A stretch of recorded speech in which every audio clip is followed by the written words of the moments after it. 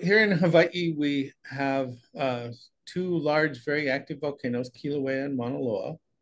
They have very, we call mafic or magnesium and iron rich lavas that differ from the kind of lavas that we see in most of the mainland volcanoes that are more explosive. These are hotter, they come more directly from the interior of the earth.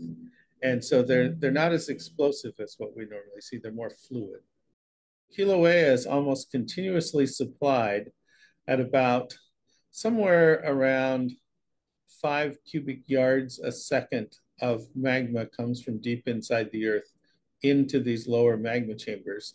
It blows the lower magma chamber up like a balloon and pressurizes it, allowing magma to be pushed up into the upper magma chamber. That upper magma chamber then lifts the magma that's in the standing cylindrical column or vent until it gets to the surface. All of the things that are happening at Kilauea now, I mean, the starting point for almost all of that now is 2018 because it really reshuffled what's happening at the volcano. I have gone back and forth. I've said, well, this is going to die out. And I've also said, this is going to be the eruption for the rest of my life. So somewhere in between those two things is probably where the answer lies. But right now, and I think this is the fascinating part of what's happening up there in terms of the dynamics.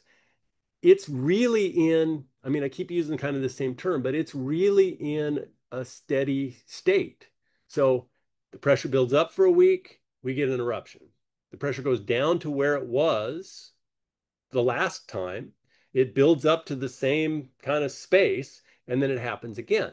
So it seems to be really happy right now, just doing what it's doing.